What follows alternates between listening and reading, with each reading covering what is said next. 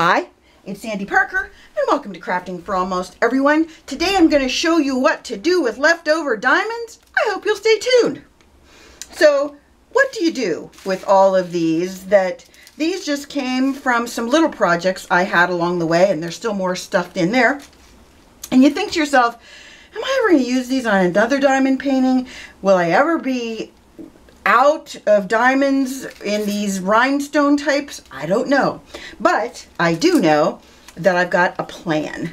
My plan evolved when I found these two magnets at Dollar General, and they come in a pack that looks like this, and I ripped the rest of it off from Bright and Bold Assorted Magnets 2. And they, if you're looking for the item number, there's all the info. Hopefully you can see that. I'll leave it there for a second so you can see it.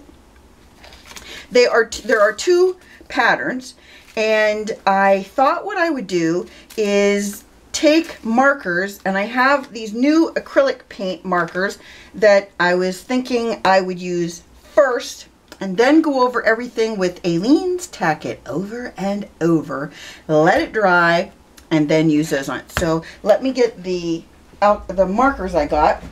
I bought these, I'm pretty sure, at Amazon, and you got 24 of them. They were very inexpensive, but they're opaque, which means you can't see through them, and that's what I was shooting for, because I thought it would be really fun to do some projects with markers that you can't see through.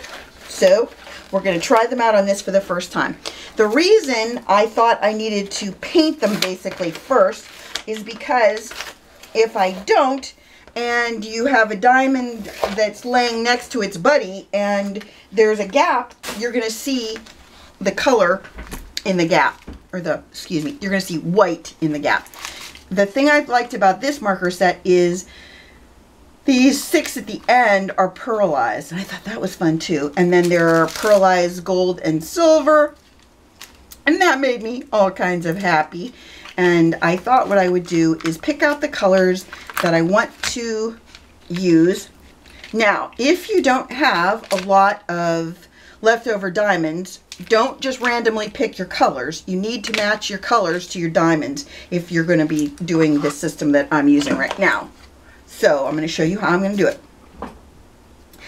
Maybe for my first time I'll do the smaller one, because you know how that'll go. If I don't, I'll have a problem. I'm going to use 2 shades of pink, 2 shades of purple, and a blue, and then I have to get a green. Okay, here's my plan. Like all markers that are in the paint family, you need to start them, and I'll show you how you do that. You get a piece of scrap paper, and you hold down on push down on the little tip until it starts. See, that one's ready to go now. Doesn't take very long. So I'm only going to use this color purple in these little narrow pieces. I'm going to have to make the narrow piece a little wider though, in order to make sure that I can fit a diamond on it. It has to be a little bit wider than that. Not a lot wider, but enough wide, you know, it has to be wide enough that you can get a diamond in there. And it doesn't bother me if I go over, because again, diamonds are going to be on this, and so it's not like there's going to be a big issue with, you know, the paint going over into the next guy's lane, we'll call it. I'll put a little bit more on that one. I'm going to cover up my black lines whenever it's possible.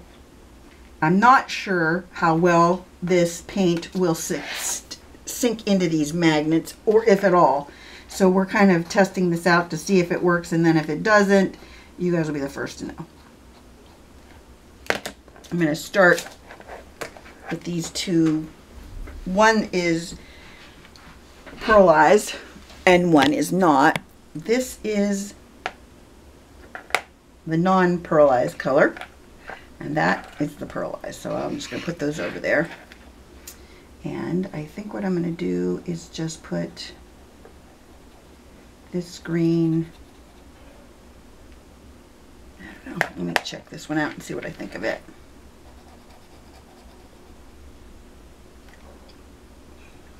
I think I'm going to go around the centers with the darker green and around the edges with the pearlized green. I'll go back over that center section. Don't forget, you have to be able to color enough that you can get the that you'll be able to have enough room for at least one row of whatever you're going to do. So I'm going to put this color in the center, and I'm going to color the stem with that color. Again, trying to make sure we have enough room for one row. Don't worry if your paint isn't the greatest, because this is all going to be covered, or most of it is going to be covered. Now this one is going to be tricky because there's no way that there's enough room for that many of those vine things. What do you call those? Ribs. Yeah, we'll call it ribs of the leaf. So what I'm going to do is I'm just going to do 2 rows of diamonds in that, and then that way we have enough. It has the essence of a leaf, but it isn't super close together. I was afraid if I tried to put enough diamonds in there to accommodate 5 rows of those ribs. You know what I'm talking about. I'm talking about these things right here. Covering up our black outline. That's probably the most important part, is getting rid of that outline, because you don't want that to show through under and around your diamonds. I know it's going to look like a hot mess. Don't worry. I promise we'll make this look better in the end, or we'll try. Okay, then my purple's almost dry, but not quite, so I think I'm going to do my blue border. I don't know why whenever I do flowers, I choose this blue color for my background, just because I think it reminds me of when you're looking at flowers from below, how the sky would be showing. So you need to make sure, if you're close to a border, we're calling that the white border here, that you have to have enough room for that, for a diamond. One diamond has to fit in this outer border. So it doesn't really matter when you're when you've got a lot of space, or enough space to do a row or 2 rows. But when you're tight, like down in here, you're going to have to go into the flower image. So you need to cover your black up with the blue so that you have enough room for a row of diamonds on these weird close areas like that. Well, as in all things, I completely forgot to turn back on the camera when I started painting purple, so I figured I would just finish it up with you. Remember, when you put your color down, you always have to make sure that you have enough room for one row of diamonds. Like right here, I'm going to need to have enough space, so I got to build out my flower a little bit more just to make sure. Don't want to screw that up. And you can't have any square edges. You have to have rounded edges. So, well, I'm working with round diamonds. If you had square diamonds, it would be different, but I'm working with round ones, so I don't want any square edges because of that, if I can avoid it. It's better if I have ones that I can work with. Okay, now we're just going to let this dry. Before I go any further, I thought I would show you my storage system. If you haven't seen the video, I'll link that up above here, but I made this particular book with my ostrich that I absolutely love. I made this book just for the leftover crystal type diamonds, the rhinestone looking diamonds. And I put them in color order. My friend Sherry said this is the best way to store diamonds, where you get these baseball card holders, and you get them at Walmart or Amazon, and you get a bunch for very little money. And I put them in color order, so I have all my blacks first alphabetically, then browns, then blues, then greens, and so on. Then I'm going to get my tack it over and over and get my scrap piece of paper back. I'll use this one instead. It matches. How pretty. It's all matchy-matchy now. Then I'm just going to use a sponge brush, just a little sponge brush. I'm going to put a gob. Well, that was, I never used this bottle. It must have had like a little bit that was old in the top, and it just squirted out a lot. Just saying. A lot, probably more than I need, but we're going to go with, I'll just use this much and be glad I have it, right? In the end, I might not have any extra. You never know. It's looking good. And if it hasn't dried and you get some on the back of the piece, like on the back of the magnet, you can always wipe it off with a wet, damp towel. Not wet, damp. Now all we need to do is let this layer dry. And once this is dry, we can go ahead and start putting our diamonds on it. Our project will be almost done. I have my little boat, and I have my wax. This one is new, so I have to take the top off because it's a little plastic piece that you don't usually need. And when I do this, I always fold mine over like that because I get more pieces, or more thickness of wax, I think, into my little tool. So the first thing I want to do, I think I already said this before, I really want to focus on the blue area first. I don't know if I have enough of any one color, so I think I have blue flying all over the place over here. Let me try. I'll do one layer of this all the way around. And then I will go in with another blue and do another layer if I have room for it. I'm going to start right here where I have this area, and I'm going to put them butted up against each other. When I started thinking about it, I thought, maybe I'm not even in frame. Am I? I don't know. I hope I am.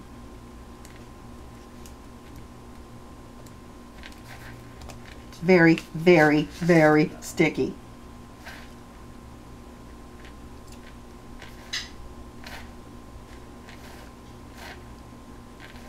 I'm going to have Rich fast forward each color. I started doing the green, and then I realized I didn't have the camera on because I figured you didn't want to see me do 1,000 pounds of blue. And I did the green.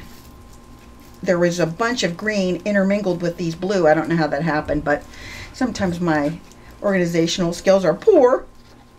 So they went into the bag with all the blue ones, and I do try to keep them separate. I don't know what I was doing there. Anyway, I ran out of this color green, and I decided I would do the centers of the other side in this color green, which was the color I originally was going to use. But then when I found this other green in the intermingled with my blues, I figured I would just use them up. There wasn't that many, but it was enough to do those leaves the way I guess I wanted them. I'm trying to make sure with every one of these that I remember that I have to get a diamond on either side of it if I put it, if I put it somewhere near the bottom. In fact, I think I'm going to move this little stem so it doesn't start at the very bottom. It's going to start one diamond up from the bottom. That should be enough space for that.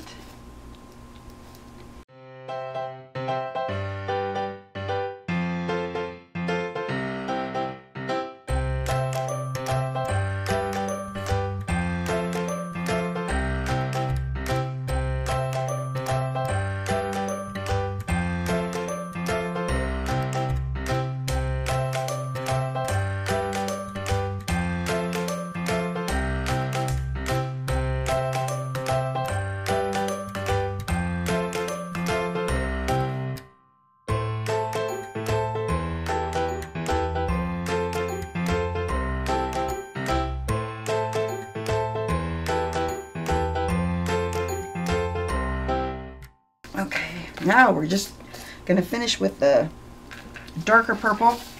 I think we should have enough now.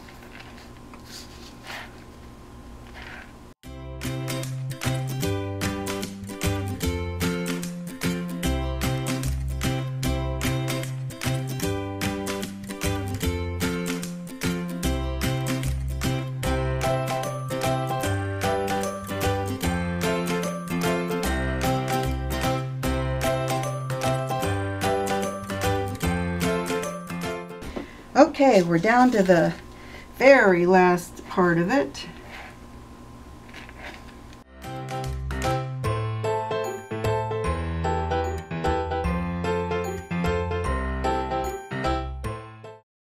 So there you have it. It is how to use your diamonds up, and I did a good job. I used a little baggie of each one of mine, and that made me happy because you know, when you just accumulate and accumulate these, it starts to become overwhelming and you don't know what you're going to do with them all. And in my case, I really like making the little the projects that are with these rhinestone looking diamonds, and so I am collecting a lot of those. And I'm happy that I found this idea and that it worked. I hope you enjoyed this, that you give it a thumbs up and subscribe, and please tell your friends about me on social media because you know I love that. And thanks so much for watching. Bye-bye.